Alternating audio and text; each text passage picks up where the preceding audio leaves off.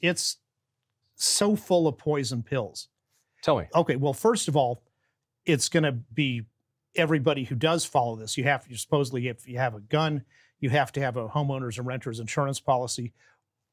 And of course, it's completely bogus because, as I said, the insurance already covers it. But if insurance companies start saying, okay, we'll put on a gun rider on our policies, then insurance records can be accessed by the government. So now we have registration of all the gun owners. But there's more.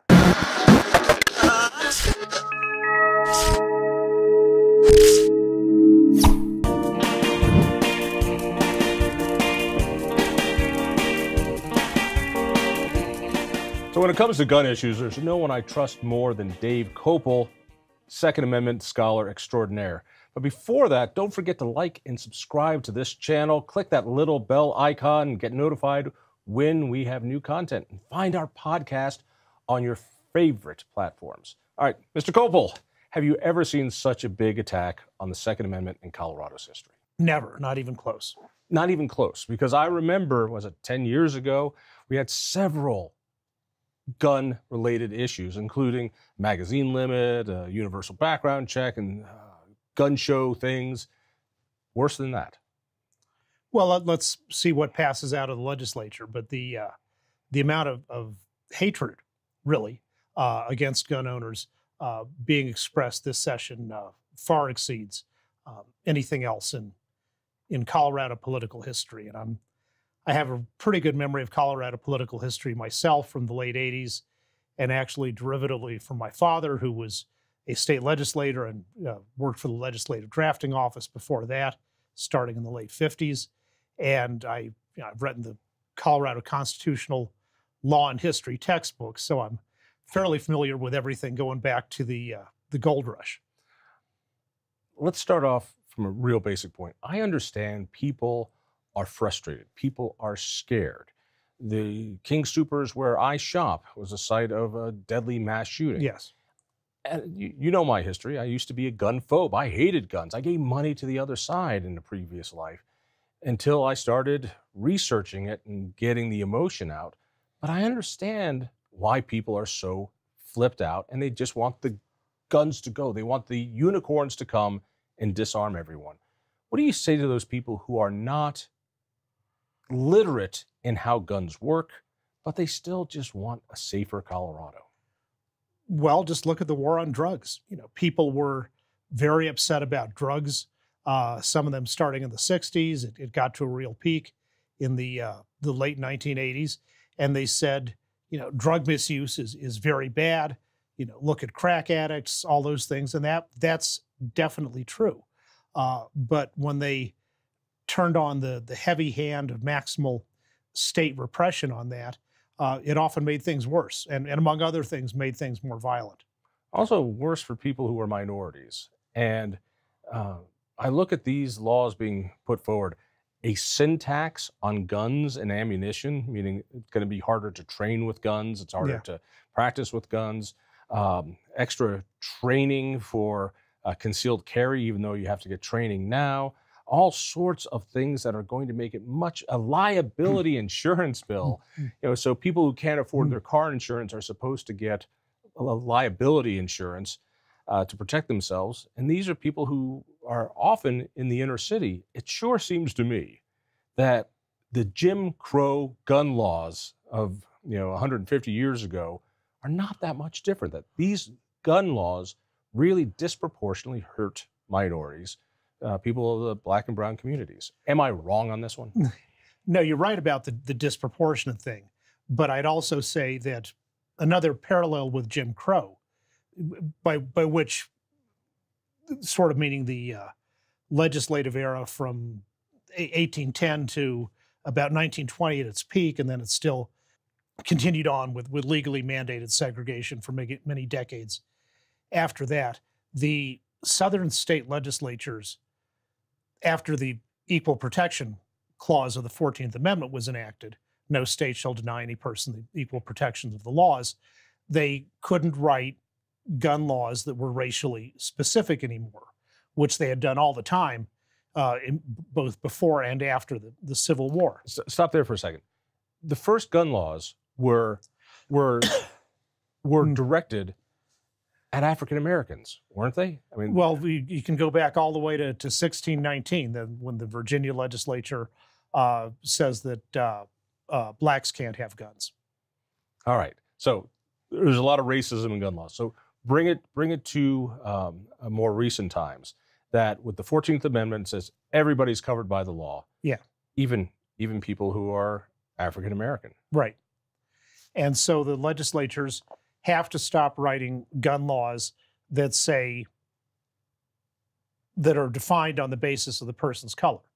So they instead focus on laws that they know will most effectively disarm poor people by pricing gun ownership out of reach. These laws are not aimed, or at least their effect is not entirely just on black people. And black people, most of them had been slaves until recently. They tended to be poor. But there were also plenty of poor whites. And the legislatures of the South also apparently didn't mind taking guns or preventing gun acquisition by poor whites. How would they do it back then? I mean, it's very obvious now if you're going to have sin taxes on guns, liability insurance, extra training in order to exercise your constitutional right, this is going to affect poor people a whole lot more than upper income people. How did they do it back then if they couldn't say, we don't want guns in the hands of people of color? Well, what some state legislatures did is they had personal property taxes, which in general are lawful. We're used to paying ownership taxes on real estate that we own, and likewise on automobiles. Right. But more common back then was also personal property taxes on, your whole household. You own $200 worth of furniture, you got to pay a tax on that and on all the rest of your personal property. And so besides making, say, handguns and good quality knives like Bowie knives subject to the ordinary personal property tax rates, they jacked it up higher and put special punitively high personal property taxes on handguns, sometimes on handgun ammunitions, and on knives they didn't like, Bowie knives. So basically, isn't the Colorado legislature basically doing the same thing now? And I find it so odd that progressive Democrats are the ones pushing these laws that disproportionately hurt people of color. Your error is thinking that progressive Democrats, as they identify today, are just an extension of what liberal Democrats used to be, which were the kind of Democrats that I grew up with, like my dad, Jerry, who served in the legislature for 22 years. And he was one of the most liberal in the legislature, but there were most Democrats in the legislature in the 60s, 70s, 80s, 90s, and even at the start of this century were liberal overall. Liberal people are open-minded, tolerant, very into freedom of speech. Liberal Democrats were not, absolutely opposed to gun control. But what they were very concerned about was fairness. And they knew how laws that, a lawyer or a person who can afford a lawyer can comply with may not work so well for somebody who, right. So runs somebody who hasn't can't afford the lawyers, can't afford the representation, afford to go through the legal hoops. And there was a time when liberals looked out for people who were poor. Right. Now, you can contrast that with the insurance bill, which I think is the... Let's go through them at a time. This is a good one. Let's start off with this insurance bill.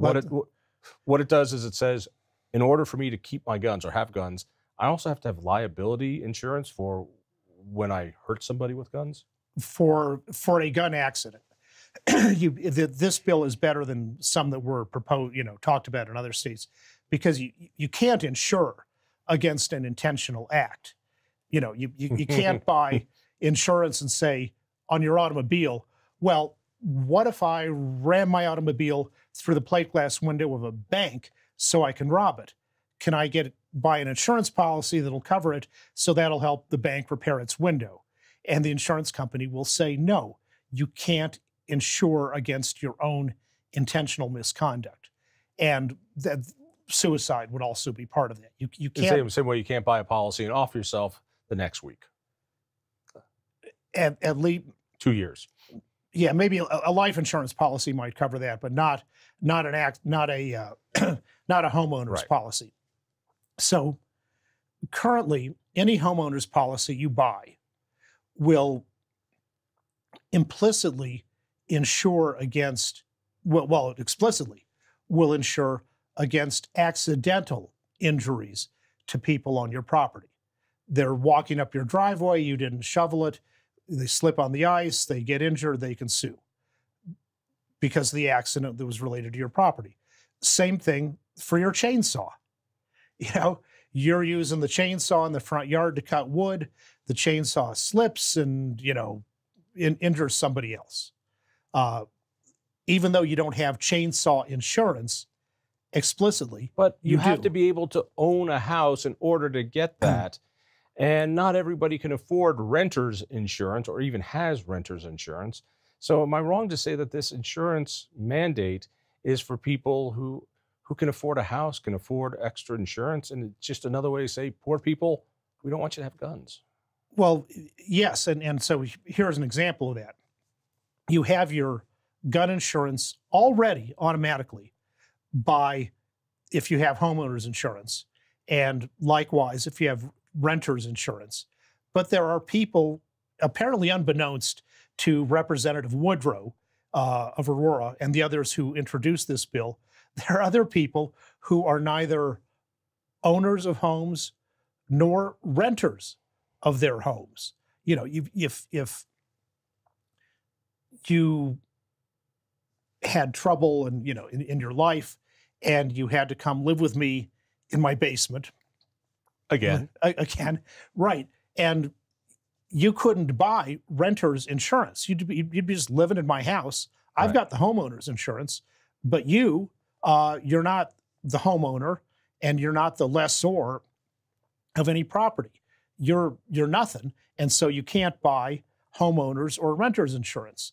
You know, and some other guy who's like, you know, living with a friend because that's all he can afford. Maybe the friend has rental and renter's insurance, but does that cover me? The guy doesn't. Well, the insurance actually might cover you. So the problem, so yes, if you come to my house and you stay there and you accidentally cause a gun accident that injures somebody else, yes, that would be covered by my homeowner's insurance policy. But that's not what the law says. The law says you have to have your own policy, which would be a homeowner's policy or a renter's policy. And if you're not a homeowner or a home renter, then there's nothing for you to buy. If you become homeless and you're living in your car, if you become homeless and you're living on the street with your family, or you're living someplace else, there you have. So now you're illegal. Right. Now you can't own a gun because you can't get a renter's insurance policy because you're not a renter, and so it's against the law for you to possess a firearm. I want to talk about the tax bill. I want to talk more about this insurance bill. All right, go ahead. Because it's so full of poison pills. Tell me. Okay, well, first of all, it's going to be everybody who does follow this.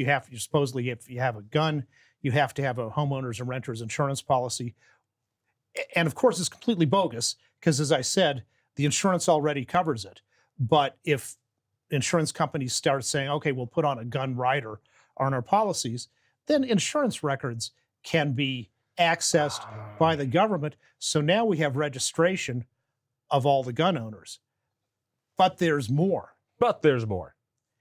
Under the bill, any law enforcement officer, anytime, can ask anyone for proof of their insurance policy. So I'm driving down the street They pull me over because I'm being profiled, and they can say, "Where's your insurance policy for the gun you have?" Right. Of course, you have to have the insurance policy for the car because you're driving the car and you keep it with you, and maybe you're right. Maybe you're lawfully carrying a gun in your car. Where's your insurance policy for the car? Who carries their homeowner's insurance policy around with them? And suppose me, as a lawyer, I did and say, okay, I'm going for a drive. I'll take a photocopy of my homeowner's insurance policy with me. And then the police officer looks at it and he says, fire, flood, tornado, accidents in general. I don't see anything here that says something specific about guns, which is true because the insurance policies cover all accidents involving, guns, ice, Drano, chainsaws, everything else. You have an accident on your property, that's covered, but it doesn't specifically say chainsaws or firearms. So here's the officer who's, not an insurance lawyer. He says, the driver doesn't say, he handed me his homeowner's insurance policy. I read all 11 pages, didn't see the word firearm. So now I'm going to write him up for the fine he'll have to pay for not having insurance. And then maybe I'll go to court and win. But again, that's part of the discrimination. Some people with flex time jobs and high levels of education can go to court and represent themselves and maybe come out fine. But a lot of people, they don't have a job where they can get a day off from work to do some court appearance. They don't understand the legal process, and they don't have $1,000 just sitting around under in a coffee can so they can pay for a lawyer to defend themselves from these bogus charges. And it's not just in the car. You're walking down the street. Officer can come up to you and say, do you have a gun insurance policy? Maybe I'm not concealed carrying at that moment, but if I own a gun, I have to, under this law, give my homeowner's insurance policy to the officer right then and there. So this is an incredibly sleazy trick in the bill to basically make everyone subject to the police going, show us your papers. Because the bill doesn't say the officer has to know that the individual has a gun. This is another thing that a police officer can use for profiling or for adding charges to somebody. Again, what I find so remarkable about all this, that the same progressives who are trying to defund the police are now trying to empower the police to target minorities with many of these laws. And for time, we need to keep rolling on But I just want to make one point. Yeah. The difference between people who wrongly self-identify as progressive versus classical Colorado liberal Democrats is you would have had plenty of liberal Democrats in, say 1978 or 94 said, oh, let's have statewide gun registration. And they might have voted for a bill that did that. But to put something in the insurance code that is designed to maximize harassment of poor people and do all these sleazy things via the insurance code, they never would have stood for that because they thought their job was to protect the consumers and not to find ways to manipulate the insurance code and similar things against the most vulnerable people in society. It is a bureaucratic, trickster way to eat away at a law you don't want to take on full value. Speaking on registration, why is it that we don't like registration? Those of us who are gun owners, and let me tell you, back when I was a gun phobe, the idea of gun registration made perfect sense. We register our cars. We register all sorts of things. Shouldn't the government know where all the guns are? Why don't we register abortions and birth control? If you don't have something to hide, what's the problem? Because those are medical procedures. We have HIPAA for that. That's between me and my doctor. Exactly. It's a matter of privacy. My abortion is not going to kill somebody else. My abortion is only one at a time. All right. It's not going to kill anybody else but that fetus. It's not like my abortion is going to be stolen by somebody and used in a crime. It's not like my abortion is going to go do a mass murder, except that one unborn life. How can you compare abortion and just regular registration? Because the purpose of registration is confiscation. That's what's happened in almost every country with gun registration. United Kingdom and England, most prominently. These are the things that President Obama, Secretary of State Hillary Clinton said repeatedly. We should copy the good gun laws they have in Australia and the United Kingdom, and which is you register them and then you confiscate them. Not every single gun, but you confiscate whatever guns, whatever types the government wants to confiscate. So that's the purpose of registration. It doesn't solve crimes, because it would solve a crime if somebody, say, had their registered handgun and then they used their registered handgun to go to the bank, and they robbed the bank, and then on the way out, they had so many bags of money that they accidentally dropped the handgun, and then the police find the handgun, look up who owns the handgun, go there and find the robber counting his loot. But gun crimes are overwhelmingly perpetrated with guns that were not lawfully possessed in the first place. Every time I see one of these gun laws coming up, a political cartoon pops in my mind, or an animated cartoon. Bad guy, in the middle is the legislature, good guy. And the legislature looks at the bad guy and says, you got to stop doing this, otherwise we're going to do something bad. Like what? And he goes over and he beats the nice gun owner. Yeah. The guy who hasn't done a damn thing, has followed every law, and then turns back to the bad guy and says, now have you learned your lesson? Yeah. No? Well, we'll give you some more, and we'll beat up the innocent guy. And as an innocent guy, I am tired of losing my gun rights for crimes I've never committed, nor will I ever commit. But you are deserving of symbolic punishment in the view of the regressives who dominate the Democratic caucus in the legislature these days. You know, back to my dad's time in the legislature. Were they suspicious of handguns? Yes. And at the same time, they'd turn around and genuflect and say, we got nothing against rifles and shotguns. You know, those are perfectly nice things that people use for hunting and target shooting. The new culture of the gun control, gun ban movement is different. It is against gun ownership per se. Ms. Gabrielle Giffords, head of the largest anti-gun organization, Time magazine did a big cover story lauding her last spring. And they asked her what she thought, and she said, no more guns, gone. And the staffer who was with her was trying to stop her, and Ms. Giffords was insistent. She told the truth. She forthrightly told the truth.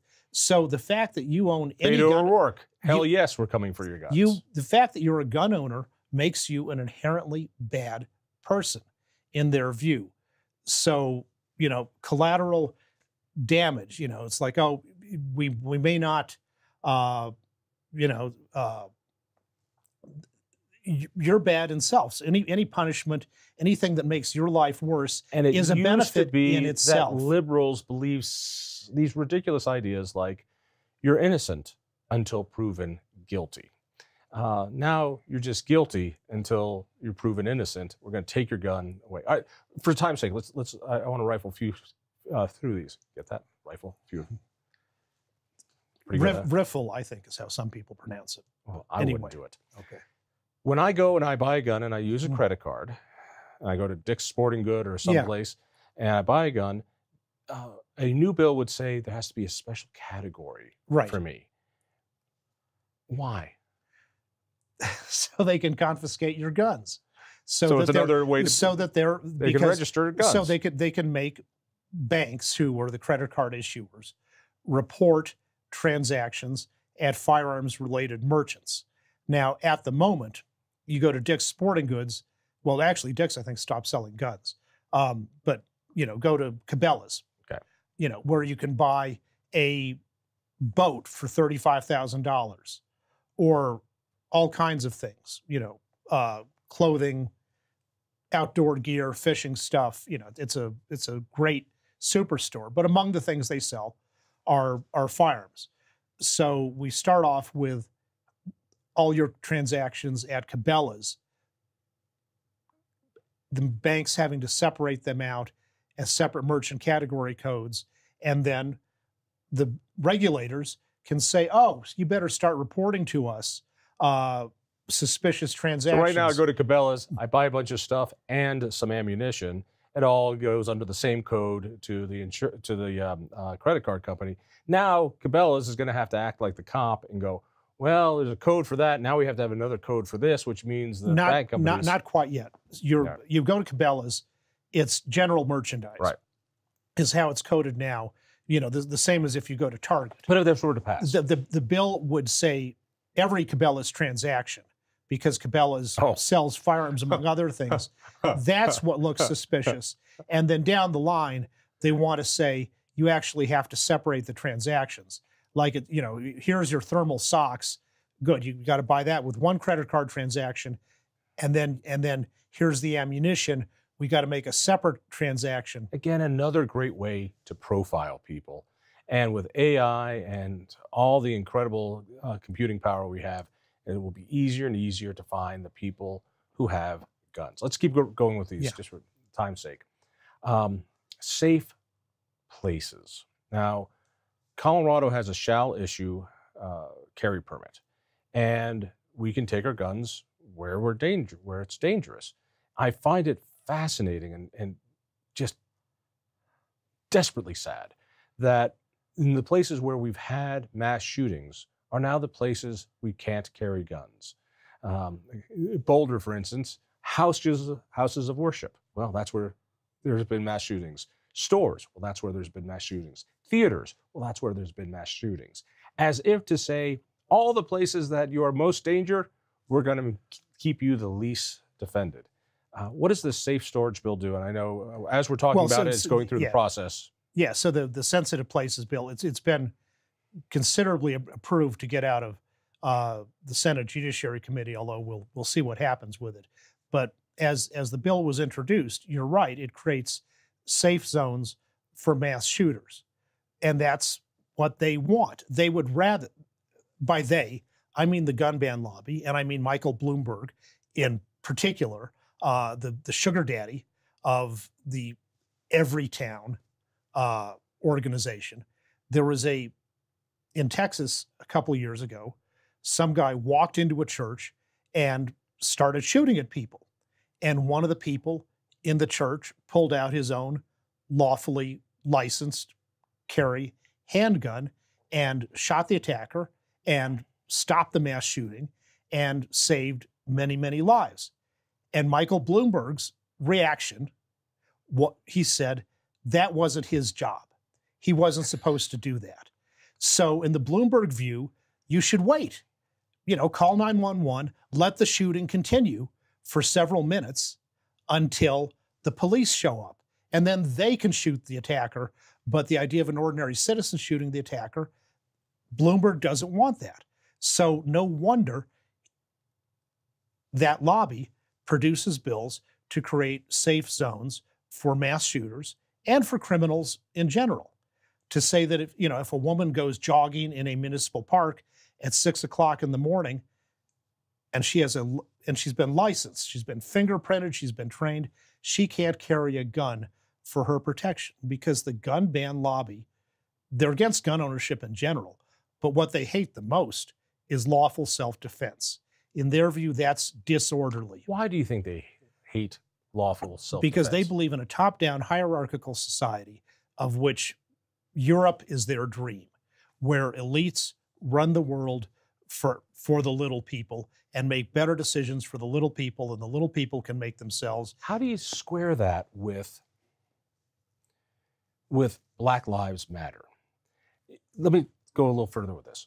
I think about what these laws in 2024 are going to be like 25, 50, 100 years from now. And what we're doing is we are stratifying society. Cops can have AR-15s, you cannot. Cops can carry guns in unsafe places, you cannot. One of the great things about American law enforcement is that American law enforcement are us. These are not a different group. These are not thugs. These are not people who just work for the elite. They're the guys we see at our neighborhood barbecues, and they are us. They're not soldiers. They're not there with tanks. They're us. But as we're pushing these laws, we are dividing this society into people who can have guns even after they retire and those who have to be defenseless. I worry what's going to happen in decades to come when this happens. And what gets me is that the people who scream Black Lives Matter, who don't trust the cops, are the ones who want to make sure that there's this different system of government agents having guns, government citizens not having those same guns. That's what scares me to death. Well, and it scares lots of law enforcement officers as well, which is why in my recent briefs in the U.S. Supreme Court and in other courts, including U.S. District Court in Colorado, I've been representing sheriff's offices, as well as the International Law Enforcement Educators and Trainers Association, the National Sheriff's Association. We could go on. And these law-abiding law enforcement organizations, they believe that exactly the kinds of guns that their officers and deputies carry, which is only for the purpose of lawful defense of self and others, they carry them because they're the best guns for lawful defense of self and others. And that's exactly why law-abiding citizens should be able to carry the same ones. They don't believe in that separation of law enforcement some from of the society. police chiefs do. Some of the police chiefs do, but they're political appointees. Sheriffs are elected, and the vast majority of rank and file law enforcement are on the side Because of the they law-abiding gun owner. understand that the cop is carrying that gun with 17-round magazine because that's the best choice for his defense and for him to defend others. He's got an AR in the trunk of his car because he knows that that's the best gun for self-defense. And soon we won't have those. And it just, let me just say it again for people who don't get it. For people who don't get it, the idea that progressives who hate the cops and think Black Lives Matter, which they do, are building a system to make sure that Black lives are completely unarmed, completely defenseless, and the cops are the ones that are going to have all the best defense weapons. Over time, this is going to make that a self-fulfilling prophecy. Yeah. Well, look at Representative Epps and Representative Hernandez and their assault weapon bill. Mm-hmm. And they come in the legislature with these, and the bill they wrote, these horrific libels against gun owners, claiming that what they call so-called assault weapons have no purpose other than mass killing. They're not good for self-defense. They're not good for hunting. They're good for nothing except aggressive mass murder. So they claim. And then the bill they introduce says, okay, we're not going to sell any more of those except to law enforcement officers. Who can do mass killing. Yeah, so-called abolitionists. But that shows you the big long-term picture of them and of not people who say the slogan Black Lives Matter, but the organization itself, the New Global Black Lives Matter Foundation, whose leaders have bragged that they're trained Marxists, admirers of Mao and Lenin and the rest. And so it's only abolish the police means, or defund the police, these police who are our friends and neighbors and help protect us. If you want a Marxist society, then you want a military dictatorship, because that's what every Marxist society is. And then the government's people have the guns and nobody else does. Let's talk about so-called assault weapons. This is comical if it wasn't so very dangerous. It's the pornography description. I know it's an assault weapon when I see one. I just can't describe it. And so I look at what makes an assault weapon. It's just a rifle. It's just a regular semi-automatic gun, but it's the pistol grip. Remember, guns don't kill people. Pistol grips kill people. Or something to diffuse the flash afterwards, which keeps your barrel down, which makes it easier. What is that, a flash guard? Flash suppressor. Flash suppressor, which lots of guns have to help you shoot better. A folding stock makes a gun more portable and easier to use and more adjustable for a person depending on his or her size. So the same couple could use the same gun. Right, a telescope, that would be a telescoping stock. Right. Yeah. You know, these are all cosmetic features that help people shoot more accurately. Yes. Why are they dangerous? So, like you say, the assault weapon ban in this legislative session, like every previous one that's been introduced going back to the 1989, not one of them banned guns based on how fast they fire. Not one of them banned guns on how powerful their ammunition is. It's all based on things like you said, which is like a telescoping stock. So you can, instead of having one piece of wood that's fine if you happen to be of exactly average height, you can adjust the stock for a better fit if you're taller or shorter. A better fitting stock helps you hold the gun against your shoulder more securely so that you can fire it more accurately, which is more safely. But in the view of the gun ban lobbies, that's bad. They don't want guns to be accurate. In fact, the Epps Hernandez assault weapon bill specifically complains that these guns allow ease of use, they say, by non-experts.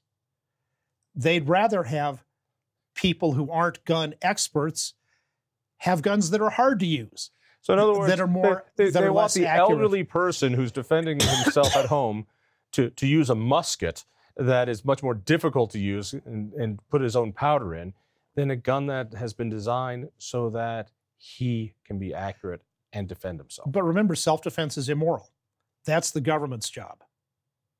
You You really shouldn't be believe that? doing that. You really think that's what's behind this? Oh, ultimately, yes. I mean, that's the big cause of the gun ban movement, going back to its foundation as official organizations in the 70s, was at the time they would say, oh, we got nothing against people having a gun for self-defense. And some of them, the more tolerant ones, might even say you can even have a handgun to use at the target range. But as for defending yourself, no, that's the government's job. You shouldn't be doing that. The older I get, the more I see racism in it.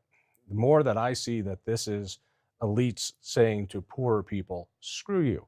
I can afford the gun. I can afford the tax. I can afford the trainings. I can afford the liability. I can afford to go to the club and have a better rent guns that I want.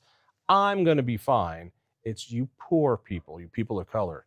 And I'm amazed that that isn't the crux of the arguments going on in the Capitol. Well, if these people had prevailed in, or their ancestors, in southern states in, say, 1950, then the civil rights movement would have been impossible. Because in Charles Cobb, who was a professor at Brown University and was, very involved as an activist in the South in the 60s, explained that at a time when the Ku Klux Klan and other domestic terrorist organizations were either tolerated by local law enforcement or actually heavily overlapped with local law enforcement, the reason the civil rights workers in the South could stay alive to do voter registration and things like that was because the Southern Black community was very heavily armed, and they could deter attacks by these criminals, these terrorist white supremacists. And you have many, many people from that era who have written about the fact that it was only the gun ownership that, maybe as a white civil rights worker coming from Yale University, like my lawyer friend Don Cates did, he didn't go down as a gun guy, but he found himself protected by a bunch of black people in the community with guns, and he then went on to become a civil rights advocate on many fronts, including for the right to arms. And so if the progressives, self-identified, had their way back in the olden days, we'd still have Jim Crow with us, because the Klan officially, semi-officially tolerated violence, and police violence against the civil rights workers would have triumphed, and there would have been no way to fight back. And in fact, that's what did happen in the South during when Reconstruction ended, when there were black former slaves being poor, had a lot fewer firearms, and the ones they did got confiscated by the Klan the first time they came into the community. So these people saying, no guns for self-defense, you can only defend yourself with the government. We want the government wants to know everybody who's got any gun. That's exactly the kind of thing that would have prevented the civil rights revolution in the first place. We haven't talked about the tax, the sin tax. Yeah. 11% sin tax on guns and ammunition. Yeah. Again, meaning that poor people can't buy a gun and they can't practice with a gun in order to be proficient. Where does the money go? Well, and if it's a tax, don't we get to vote on it? We may get to vote on it. Yes, I think that's what the proposal is. It would actually go to a referendum. Since the 1930s, the federal government has put an 11% excise tax at the manufacturer to wholesaler level that is used to promote conservation, the conservation of game species, and it's called the Pittman-Robertson Act. And now it goes for many. It benefits conservation in general, not just game species.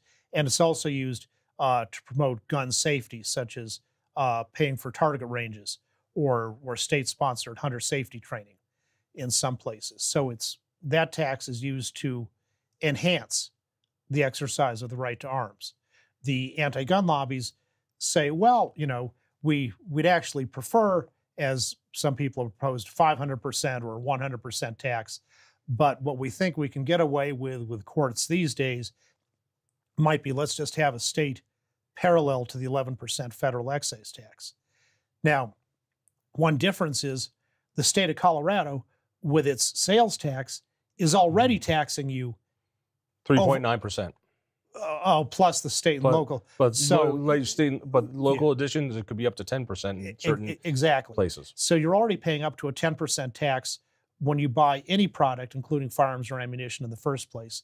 And then we'd layer 11% more on it. So now you end up with just the local taxes being 20%. And that's to be used not to make the exercise of the right to arms better, safer, more ranges for practice and training, having opportunities for responsible hunting, but to attack the right to arms, to pay for anti-gun propaganda, and on like that. Another bill would say that while people who sell guns have to have a federally licensed permit, an FFL, Federal Firearms License. Yeah. They're saying, well, that's nice. That's terrific. Now we should do it on the state level too, so that they get to pay twice. Yeah. Same sort of thing.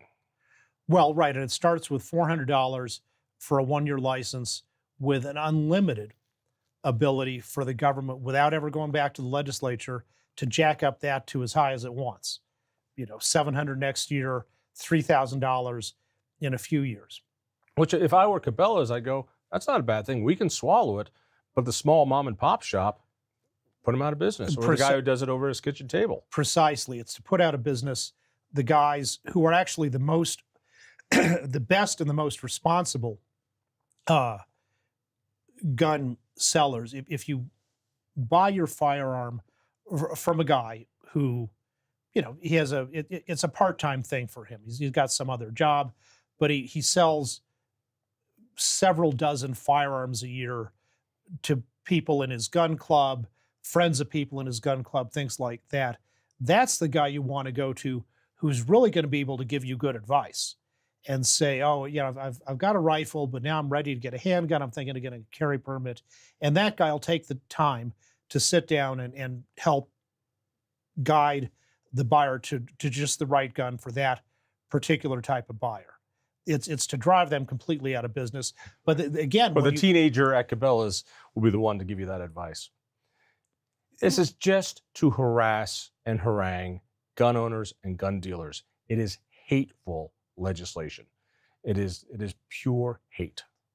Right, and these are the same people who go around patting themselves on the back for tolerance, which is just so false. I mean, they're tolerant of their political allies and really aggressively hostile to everybody else. We should mention this is all happening with the background of a Republican bill that would have made gun crimes more punishable, higher sentences for gun crimes, gun theft in particular. Gun theft, and that got shot down. Okay, so let's say, I just want to think about this. So again, they don't want to beat up the bad guys who are stealing guns anymore. They want to beat up the good guys who have been responsible.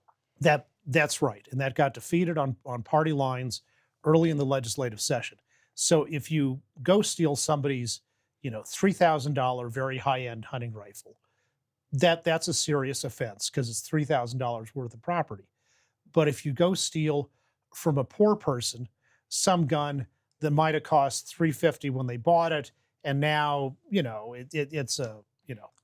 worth $200. Ruger Security 9mm, $325.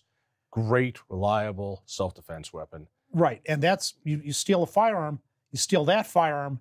Oh, that's not even a felony. You can just walk away with that, probably get out on bail Get a ticket 5 minutes later. And of course that encourages gun theft because on the black market, one of the best things to sell is a firearm. The black market is the overwhelming supplier of crime guns. So all these people who are performing their supposed identification as gun safety advocates don't want to do anything about the theft of firearms and their sale to criminals. Need to wrap this up, but what should people do? In other words, I've got two questions. What should people do right now? What should they do for their own protection before it becomes illegal? And will the courts save us? Those are three questions, and I'm going to ask you to put the gas on it. Buy firearms and ammunition as you find appropriate for protection of yourself and your family, and get guidance from other more experienced people if you have questions. So it's a good time to stock up. Yes, because who knows what's coming. And there are other, just market forces that make it a good time to stock up now rather than later. Second, stay involved and get involved. You can start with a group like the Colorado State Shooting Association, which is the best place to go to get networked with firearms trainers. Maybe you can even go to a target shooting competition and have some fun and camaraderie.